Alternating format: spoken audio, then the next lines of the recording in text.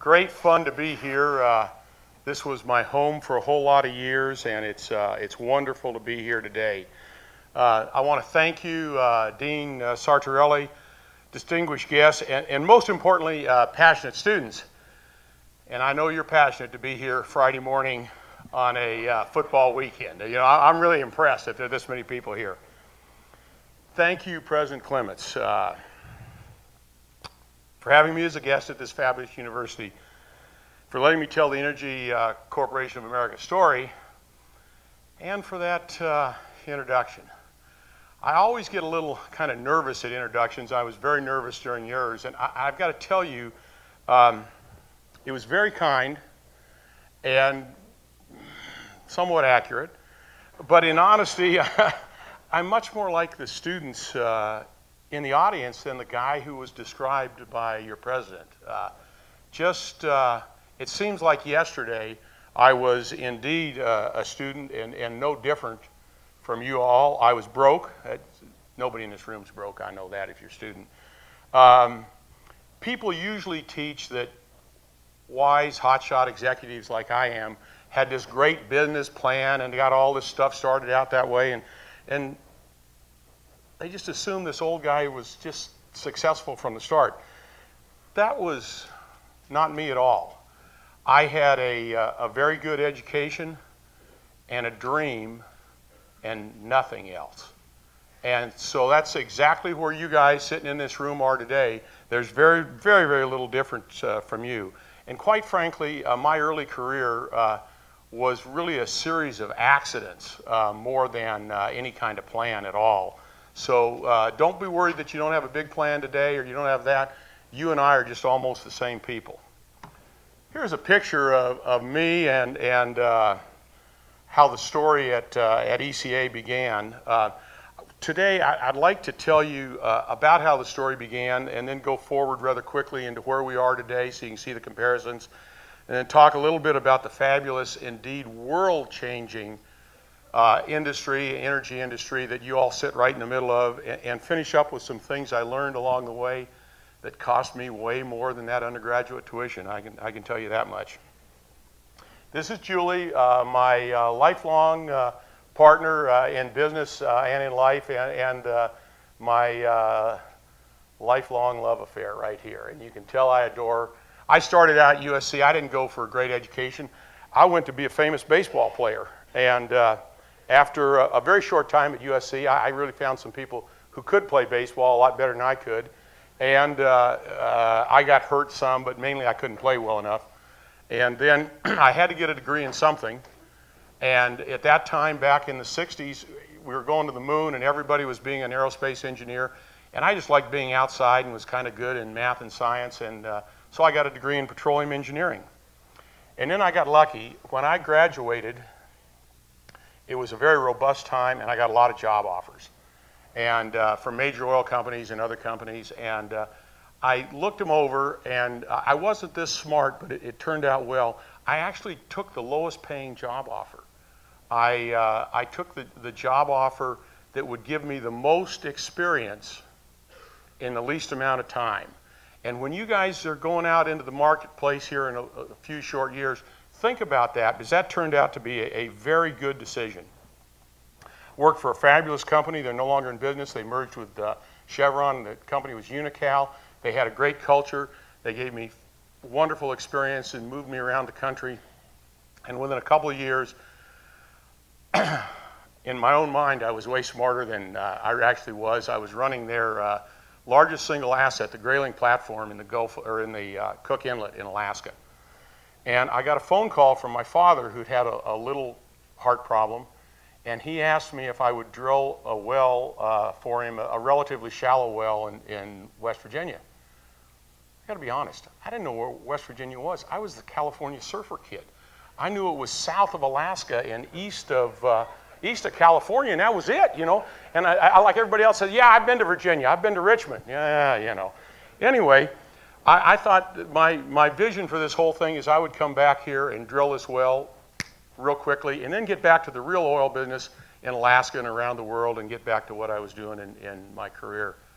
And to cut through all the whatever, long story short, 6 weeks later, I had it so screwed up, I felt guilty and quit Unocal and moved to Glenville, West Virginia, where Glenville State is, Gilmer County, and tried to get things straightened out. And very shortly thereafter, our mother got breast cancer. She and my father had had a wonderful 40-year marriage, and they moved to California to be near Stanford and see if she could get well. And I was left in West Virginia with the only employee, but I wasn't getting paid.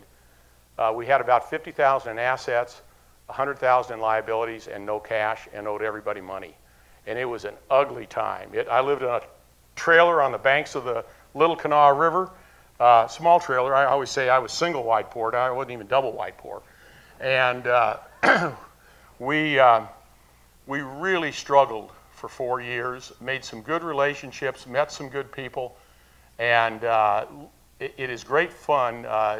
Some of you older gentlemen, rather than the students in the back, you know when you get your Social Security reconciliation each year and it says how much you made? From 1972 to 1976, it accurately describes what I made, 0 each year. And we just barely could make it. And then through a wonderful man, I had become his mentee. He was my mentor.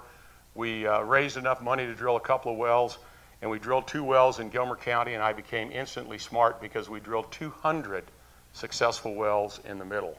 And that is always a good way to start a company. That is a business plan you want to use. Unfortunately, we didn't have any plan on that. Quite frankly, after the discovery and we started making a little cash flow, just to put it in perspective, the first well alone made twice as much money in the first year than the entire company was making before, and we drilled 40 some of them in that year. So it was just crazy the way things changed and grew. But I really wasn't, I had no idea how to run a company. I was probably a competent project manager. You would have hired me to run your small project here or there, but to run a big company, I knew nothing about that, and so my learning process really began. And with that, here's some of the historical highlights and some of the things I learned. This is a wonderful picture. ECA regularly wins the Corporate Cup, athletic events and health and wellness events down in Charleston. And here is a picture. And our work really is fun, but let me tell you, it's a continuous struggle. And just so you have fun, the guy pulling hardest on this line, this guy right here, is sitting in the front or the second row. That's Kyle Mork, so he's working at it too. Let me get a little more highlights here. We are an exploration and production company. We've been in business 50 years this year. The first 10 years it literally ran out of the home I grew up in. Our roots and expertise are in West Virginia operations. That is really an advantage. You see, West Virginia, I'm a reservoir engineer by training, and West Virginia has really pretty poor rocks for producing oil and gas. And we got good, very good at producing from poor rocks before the whole world changed about 5 years ago in this shale gas revolution, because that's what poor rocks are. They're in this shale type. And so we got very good at that. So it was really an advantage to be there. Today, if we were a public company, we'd be about the 35th largest exploration and production company in the country. Let me tell you a little bit about our culture. We're a family culture. We call ourselves the ECA family. What that means is that all for one, one for all. We pull together all the time. If you've got a problem, it's my job to help you. If I've got a problem, it's your job to help me, and on that. And then here's something. We demand of ourselves excellence in everything we do. We simply don't want to be mediocre or average, or we did pretty well on that. We demand excellence, and I'll talk more about that in a little bit here. We're really an engineering company. And are there any engineers in the room? Come on. There got to be a few. Oh, thank you, thank you. But I'll define all of engineering school for you. All of engineering school basically is, here is a problem, find a solution. And that's what we do. We're problem solvers. We just solve those problems all the time. We have a low-cost culture. We're in the commodity business. I'll talk a little bit more about commodities, but it drives all we do. There's a huge difference between a cost-cutting culture and a low-cost culture. Cost-cutting is really easy. I go, if you don't cut costs by 10% at the end of next week, you're fired. You'll cut costs and all in the wrong places. A low-cost culture comes from the bottom up. The people are looking, how can we save money? The same way you do at your home, the same way you do when you go to the market and you say, well, I can buy the filet mignon for this, or I can buy the chuck for this. You make a decision on that, and that's the way a low-cost culture works. We have a really long-range culture. This is one of the great things about being a private rather than a public company. We're not driven by the quarterly reports in the markets.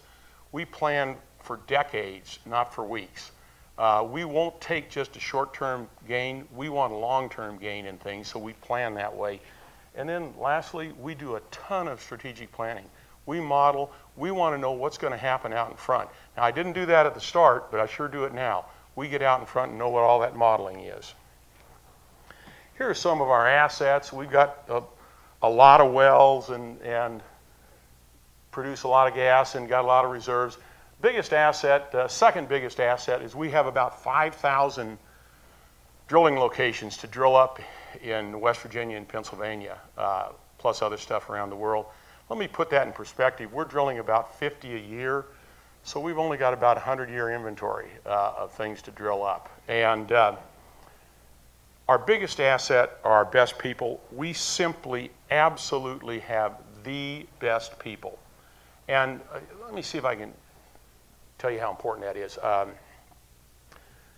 You all intuitively know the McDonald's hamburgers business model.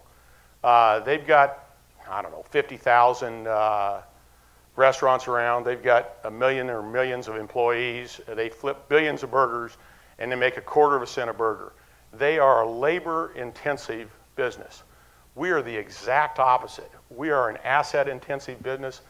To frame that for you, our average employee, on average, manages $10 million in assets. So we need a few good employees, and we can invest in our employees. We don't need tons of employees, but we certainly need some. Here are some things that differentiate us. Leadership is one of them. We have simply the best board of directors. I'm honored that one is here with me, Governor Caperton. We have the best board of directors around, and it has absolutely been fabulous. They are mentors to me, and I will talk a little bit about that later on, but I would challenge you to be mentors in this changing world. Decades of inventory. We've got a world-class history of growth, and we've got some very, very unique financial instruments. I'll talk about all of those. We've got a unique information system. When I say the word map, all of you think of that thing you fold up and put in your glove compartment or the pretty thing on the wall. I'm going to completely change your opinion of maps. All of our maps are digital. Now when I say the word map, think of 1,000 layers of data, and you can pick any of the layers you want to amalgamate together. That lets you absolutely work at a speed of light rather than the speed of walking to the file room and getting data out of the file room. If you think about it, our most valuable people, our engineers and our geologists, used to be high-paid file clerks because they would go to the file room and spend time, and we always misfiled everything, don't worry about that. They would go to the file room and spend a bunch of time getting it. Now it's a mouse click, and they have all that information. And by the way, when it's all electronic, you can't misfile it. It's a really helpful thing on that. We have some exceptional employee programs. I told you our most important asset were our employees, and that is indeed it. We have profit sharing. We had a wonderful profit sharing meeting just yesterday where we spread the profits of the company throughout all the employees. We have world-class wellness program. We have been awarded the top awards in the country, and it frankly gives us a competitive advantage because our people are so healthy that indeed they don't miss work. I was telling President Clements just a moment ago a fascinating statistic to me. Our sick leave policy is the following. If you're sick, stay home, we'll pay you. That's it. We average, our people are so well, we average just slightly over 1 sick day per employee per year. It's an amazing statistic, and all these good people are working hard all the time. So anyway, we also have dependent scholarship funding. Our employees, their kids get company scholarships. We have about 20 of those scholarships here at WVU right now. So, and they're, all of them, at this time, there are 55 employees, children on scholarships at some university in the U.S. Let me go forward now about a little bit about our business. Essentially, our business is, I've skipped something. What do you get when you do all that? This is the growth of the market value of the company. In 37 years, we've averaged a 35% compounded annual growth rate during that period of time. So it's worked out pretty well for the shareholders. Let me go on. We are in the exploration and development business. We explore for, develop, transport, produce energy, primarily oil and gas. This is a picture in New Zealand of a successful well.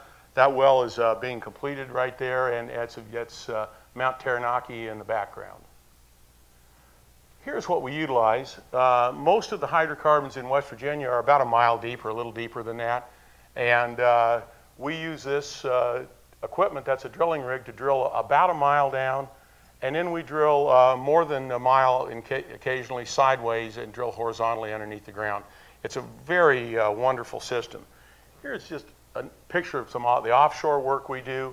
That is about 30 miles offshore. It's stabilized by computers. It stays in one place. It's floating there. And you drill and test and produce eventually. Here's a whole active drilling area in West Virginia. And you're far enough back, it's a little hard to see. But that's that drilling rig again. And we're set up to produce the wells over here in the red. And then the drilling's going on. What you can't see is that whole area is covered with a massive tarp. Literally not one thing touches the ground. We'll be active in that area for about 3 months, and that area will produce for the next 40 years. Pretty good trade. Here's just a couple of sites to give you perspective. This one, this one down here at the bottom is drilling still. This one is being completed, and then both those sites will be reclaimed and grassed over in a very short period of time. Here's a great fun picture. That is a computer-generated map about 1.5 miles underneath the ground. Our industry is so technology demanding. We use more computer power, the energy industry, than any other industry in the country. The only thing that uses more computer power than us, quite frankly, is the U.S. military.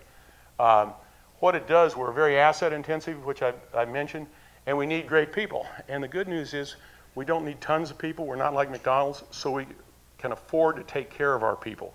It's a very good situation. I love these two pictures because they tell you so much. This is the completion process for a well.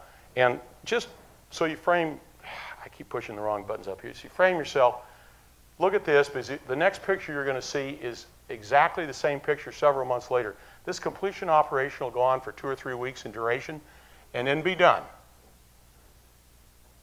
There's the same picture. Everything's reclaimed. Over here are producing wells. Over here are the producing wells, and then going into tanks and that kind of thing. It's 100% restored.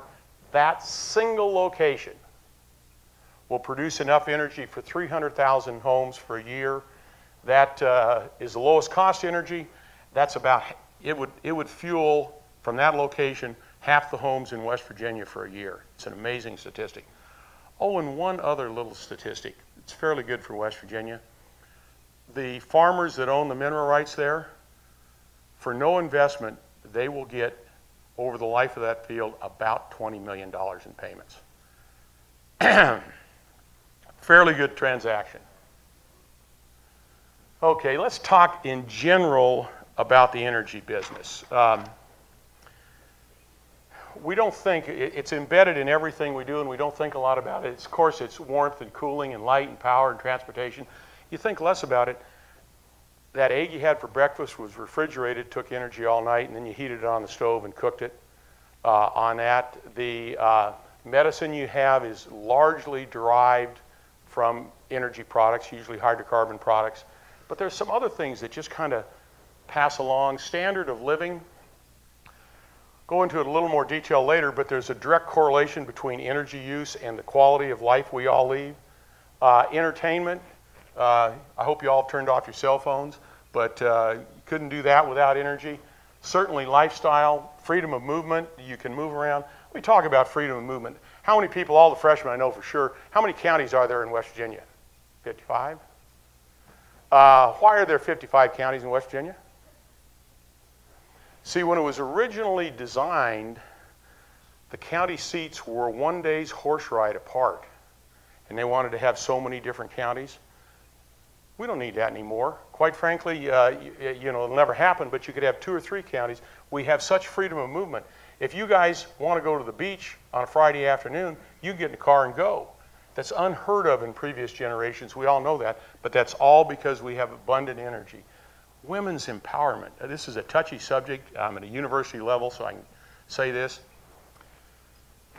There is a direct correlation, inverse but direct, between electricity, power in a country, and number of children born.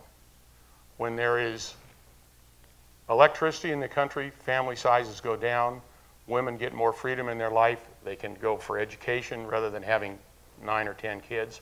It's critically important around the world and in the U.S. We're spoiled by it because we've had electricity since long before any of us were born, but there's a one-off correlation on that in the women's movement, and much, much more. A little bit more about the industry. It's the world's largest industry. Almost 10% of the world's GNP is spent on energy. That's about 10 cents out of every dollar in the world is spent on energy. That's a crazy big number. And it's a key economic indicator. The U.S. uses the most energy. The U.S. is also the most energy efficient country in the world. We only spend about 6% of our GNP on energy, where other countries spend that almost 10%. That's a huge difference. Let me finish that thought on that. That 3.5% difference, 3.5%, that's hardly measurable. I can't even find it. That is, at our GNP level, a new free car for a family every 3 or 4 years. That's the difference in savings, or quite frankly, the mortgage payment on a modest house is the difference in savings and energy costs between here and around the world. Energy cost is critically important, and it raises our standard of living as well. Types of energy, got hydrocarbon, coal, oil, and gas. We all know that. Hydro, the original renewable energy, and a wonderful source, absolutely wonderful source. We've got other renewables. You hear about them, wind and of course solar photovoltaic and solar thermal, hot water heating, and nuclear, all forms of energy.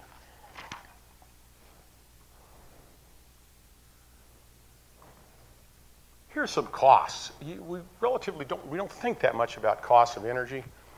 I want to talk first wholesale costs. This electricity we're using right here was generated by possibly nuclear, unlikely hydro here, certainly probably coal and maybe natural gas. But all in, it's costing 4 cents a kilowatt hour for this electricity.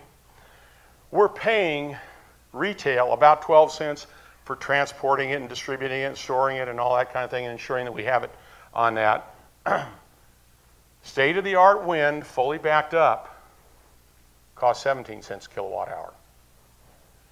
State-of-the-art solar photovoltaic, that's solar directly to electrons, costs about 40 cents a kilowatt hour. All these things are backed up. Crazy numbers. Marcellus gas costs 3/4 of 1 cent per kilowatt hour. Crazy numbers. And lastly, now I'm going to get in trouble here, but before you guys all go out and buy your electric cars, Gasoline costs 9 cents a kilowatt hour, and if you buy an electric car, you're going to be putting electricity in it at 12 cents a kilowatt hour, so you're going to be paying a third more for your power for that car than you would if you were running it with gasoline. And frankly, electric cars would help us because we sell natural gas and you'd have to generate more electricity and all that stuff. But those are pretty compelling numbers that you don't see too much. Skipping over to the Marcellus, it has changed the world. It is the second biggest gas field in the world. That's crazy numbers. The only bigger field is between Qatar and Iran, and it's the largest gas field in the U.S., and it's even crazier than that. The Marcellus didn't produce enough gas in 2008 to heat this room or cool this room. It didn't produce anything. And now it produces about 15% of the gas in this country. And I don't know, we're not sure, but our best estimate is that it's only about 5% developed. It will go on. It is just a huge thing, and it's going to change things absolutely wonderfully in the future. Let me talk about what has changed, because most people don't understand. They hear a ton about fracking. And by the way, I love that word because you can tell, it's one of the few words you can tell the person's point of view by how it's spelled. Forever, for the last 60 years, it comes from the word fracture, and it was spelled F-R-A-C-I-N-G. And so the industry spells it F-R-A-C-I-N-G. And the New York Times, who sometimes doesn't support the industry, spells it with a K in it. And it's largely spelled with a K now, but you can tell the person's position on how it's spelled. But what it is, it's only a small part of what's done. We are contacting way more surface area. And the best example I can think of, if I gave you all in this room the job of getting 1,000 gallons of Coca-Cola through one straw, and you had to do it in an hour, that'd be a heck of a problem. I don't know exactly how you do that. But if I covered this whole wall with straws, so we had more contact area, and you had to get the same 1,000 gallons through, you'd only get a few drops through each straw. And that's what we do with horizontal drilling. We contact way more area, and then with hydraulic fracturing underneath the ground, you contact even a greater amount of area. So it's about contact. And the hydraulic fracturing process goes on for a very short period of time, in days to weeks in the total life of these wells that produce for years and years.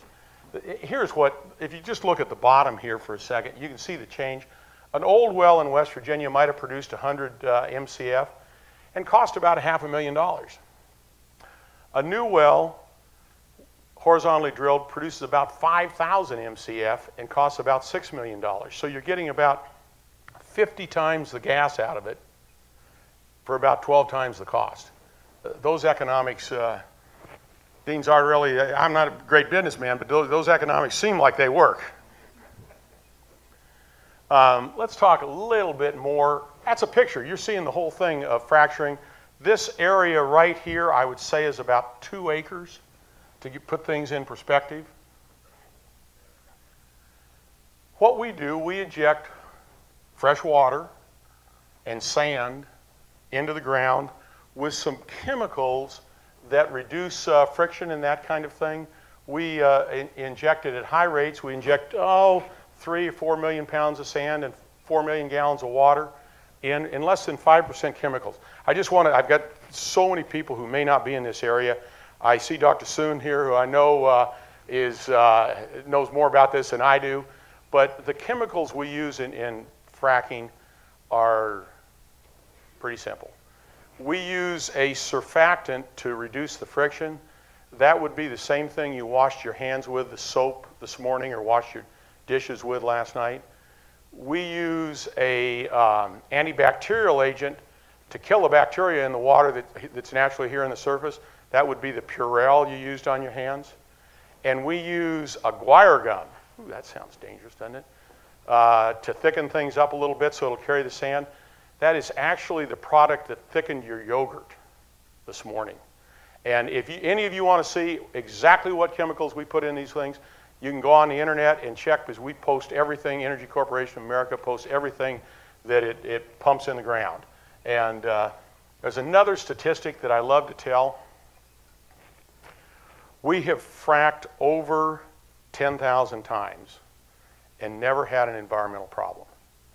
I'm betting you can't walk across University Avenue here 10,000 times and not get hit by a car. I mean, statistically, we are so far ahead on this that this is just not a question to us, but certainly we hear a lot about it in the press. A little bit more about it. This just gives you a little bit of a view.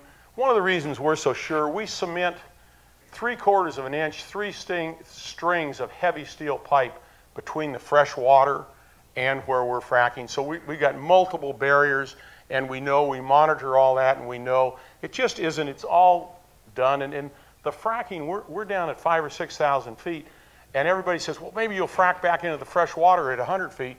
We'd love to if we could do it. We're really lucky if we frack 200 feet away from the well bore, much less the thousands of feet back to the surface. So I guess from me, and I would be glad to answer any more questions, this is just a non-item to us, and it's changing the world in the cost of energy that we have. Here's a wonderful example of land use. You know, I love to say this. It's so much fun, because whenever you can say never in the history of mankind, whatever follows that is a big statement. You know, if you can say that and back that up. But never in the history of mankind has any resource been harvested with so little intervention in the environment. If you think about it, think about resources. I don't know, what, you want to think about farming? If you know, Ohio used to be covered with trees. With farming, you impact 100 or a little over 100% of what you harvest all year or continually. Timbering? If you select cut, you impact half the forest for 15 years. If you clear cut, you impact it all for 15 years. Coal mining, I could get in trouble here, but coal mining, the numbers are, if you subsurface mine, you impact about half of what on the surface of what you're subsurfacing mining. If you surface mine, you impact about 300% of the surface that you actually mine. What we do here are the statistics.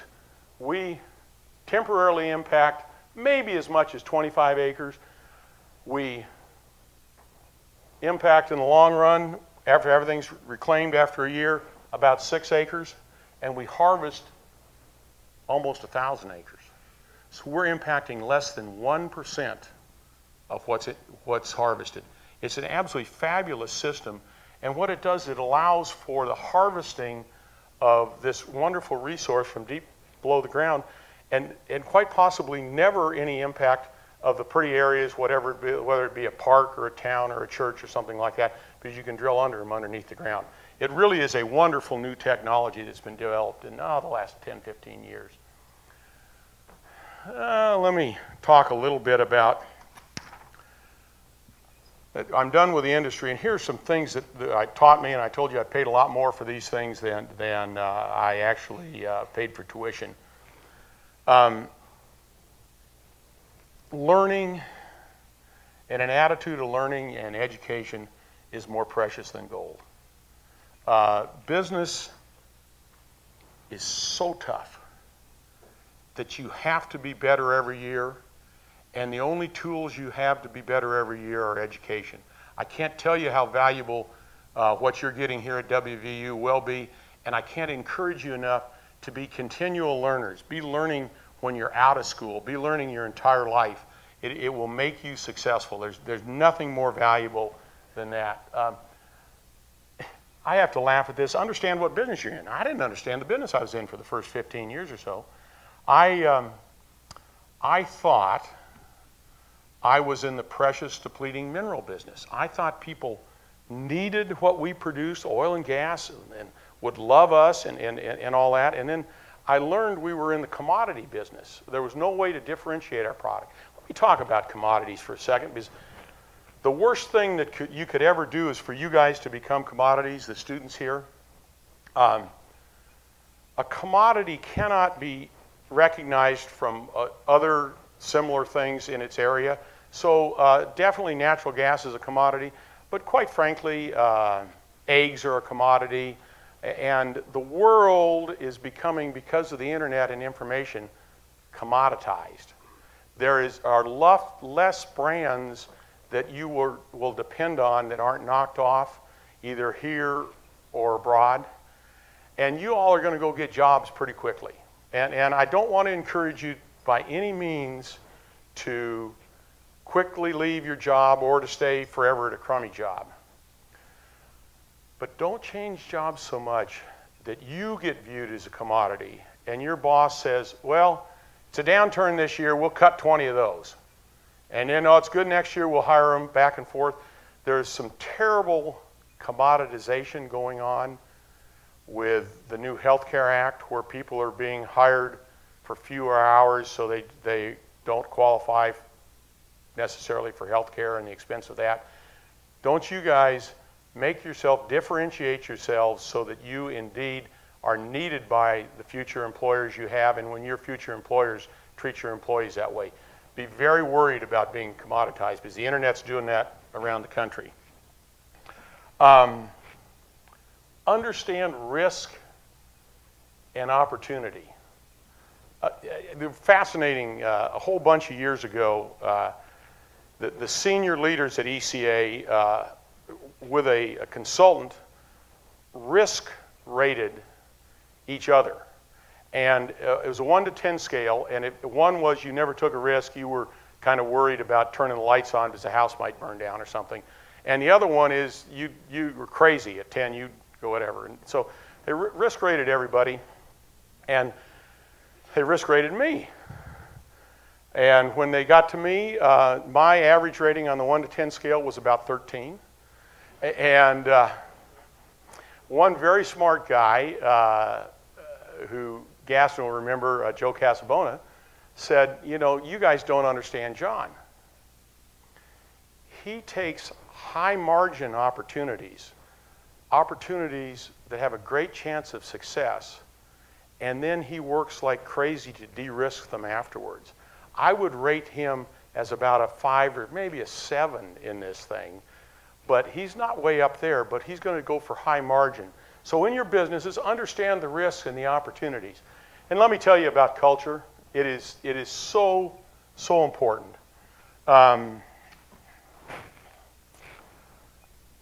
Our first core value is to treat others as you would like to be treated. And everybody goes, ah, John, that's so nice. It just touches my heart. Now, it's very practical. We seek out win-win situations. You see, the problem is that I've been in win-lose situations, and when I'm the loser in a win-lose situation, I have almost never been smart enough to make it win-win. I have always been smart enough to make it lose-lose. And I figure those other people out there are as smart as I am, and if we're not going to head for win-win, we're going to get lose-lose out of this thing. So I would encourage you in business and in life, select win-win situations, and it's going to help you a whole lot. And we have a bias for action. It is not ready, fire, aim, but it is don't take a long time aiming. And here's an interesting thing. I had the most fascinating discussion a number of years ago with some really smart people. You know, I was kind of the guy carrying the bags in the room, and they were smart people, and I was listening, on decision theory. You don't talk enough about decision theory on things, but on decision theory, here's what most of the people in the room and almost all the students in the room understand. There's a right decision and a wrong decision, and you got to get the right one now. And by the way, of those decisions, about in the 2nd grade you learned fractions, there's about a 50-50 chance, and then some very evil teacher, they're probably evil professors still, some very evil teacher in about the 4th grade gave you a multiple choice test, and there was one right and many wrong answers. And then there was that horrible answer, none of the above. Remember that one? Okay. Now on that, You learned that it's hard to find the right answer, and there are many wrong answers, and I got to work really hard at this. Let me tell you about decision theory. For informed, knowledgeable people, okay, you got to know what the situation is, and you're knowledgeable. That would be all the people in the room, and you can get yourself informed. 85% of all decisions are correct. 85% of all decisions. Now I got a question for the, I don't need the guys in the front, the students in the back. If you knew you were going to win 85% of the time at the crap table, how fast would you bet over on the coaster in Las Vegas? Think about it. You'd bet just as fast as you can. So you need to have a bias for action. And then lastly, the incredible power of encouragement. I can't tell you enough how powerful it is. Encouraging people absolutely is one of the most important tools you have. And not just kind of patting them on the back and say, yeah, but honestly catching them doing things right. And they'll be doing things right, left and right around you. So just do that. Okay, things I learned. Trades. This is for the undergraduates. And trade sounds so old, pedestrian, you know, there's nobody in trades anymore. But I define trades as, business school, engineering school, accounting, all those tough classes that you take. My hat's off to you, because it allows you, when you get a degree in that, by the way, I'm all for get a second degree in art history or philosophy or whatever, but I am all for education. I don't want to throw any stones on that. But if you get a trade, it lets you be risk takers. If you get an engineering degree or an accounting degree or a business degree, and you want to go surf in Australia for a year, go ahead and do it. You can come back and be somebody's engineer or accountant. If you get some of the softer degrees and go surf in Australia for a year, I'm afraid when you come back, you'll be saying, well, what would you like with your French fries? You know, it's not something you want to do. So I would encourage you, and almost everybody in here is in the trades. Okay, excellence. We talked about excellence before. You guys, demand excellence of yourself. Excellence in everything you do, or just don't do it. Is there anybody who wants to be average? I hope WVU demands excellence in every area, because it absolutely is a fascinating thing. All the areas push each other and grow faster. It absolutely helps. But for you, if you can't be excellent at it, refuse to do it. Don't give any halfway things. Don't give any poor efforts on that. Now we get to the really important one. Is there anybody, and I'd like you to raise your hand if you're interested in this, is there anybody interested in here if I can give you the trick to getting a 4-point and partying every night? Is there anybody here interested in that? Wait a second, the vast majority of you people aren't honest, for crying out loud. Almost no hands have gone up. I'm raising my hand because I did this. I got very poor grades the first 2 years in school, and then didn't get any more B's after that. Everybody who got into this great university is smart enough to 4-point this place. It's a time management problem. And if you guys, I guarantee you, I've given this trick to a bunch of people, and everybody who's taken it has done just exactly what I've said. If you will do here at WVU what you're going to do for the rest of your life, work 40 hours a week, you will get a 4-point here. What you need to do is, when you get up in the morning at 8 o'clock, you be in the library or in class. And by the way, not in the front of the library where you get the study dates and everything, in the back of the library in the stacks where you're there studying. And study or go to class. Give yourself a half hour off for lunch. That's what you'll get later on. Study or go to class 8 hours every day and just enjoy the rest of your life, and you'll get 4 points. I guarantee you that. So now you got the opportunity. This ought to raise the GPA of the whole school right here. It absolutely works. I guarantee you it's a time management problem. And let me tell you one of the big reasons it works. I would bet you 99% of the people in this room can tell me the phone number of the house they grew up in. That's because you committed that from short-term to long-term memory. We all have short-term and long-term memory, and when you reread things or rewrite them down, go over your notes within 24 hours, you will commit them to long-term memory. You won't need to study them again. You won't need to pull all-nighters, all those wonderful things I don't have to do anymore. You won't need to do any of that if you commit them to long-term memory during the year. So what you will do is you'll go to your class from, mine were always at 8 in the morning, but some of you may have later classes than that. You will go to your class, you will come out, you will rewrite your notes right then, and learn them right then.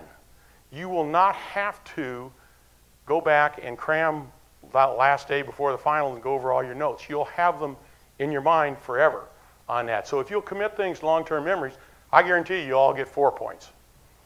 Now then, Dean Sartorelli will throw me out of here because I'm going to take some of his business. I'm going to give you a 5-minute MBA for all the people in business school. If you'll do the following, I'll guarantee you business success. First, get experience from a large company. Large companies will give experience away to you just for a couple of years so you see how things are run. And then get a good product or service, something that the industry or the marketplace wants. It doesn't have to be the best, doesn't have to be the electric light bulb and that kind of thing. Then hire good people. They don't all have to be Steve Jobs and that kind of thing, but just good people. And then plan with them. Not direct them in everything, but plan with them so when they're going north, you're going north, and when they're going south, you're going south. And then give them great responsibility. Make them responsible for what they're doing, and give them great authority. And then spend about 75% of your time encouraging them, and it'll make you filthy rich. Guarantee you. Let me finish here quickly. Think with me just for a second. What's keeping you, everybody in this room, from doing exactly what Julie and I have done? All I had when I came to West Virginia was a good education, which you're getting from WVU, and a dream. I didn't have anything else. There's no reason you can't, everybody in this room can't do as well or better than Julie and I have done. Here's my challenge to each and every one of you. Be more successful than we've been. You can do it. You absolutely can do it. There's nothing keeping you from getting to where we were. I know you can do it. Don't settle for less. Absolutely be the best. And there's my email address. Let me know how you're doing. Let me know how many of you are getting 4 points, and let me know when your career is skyrocketing. Thank you very much. I'll take any questions.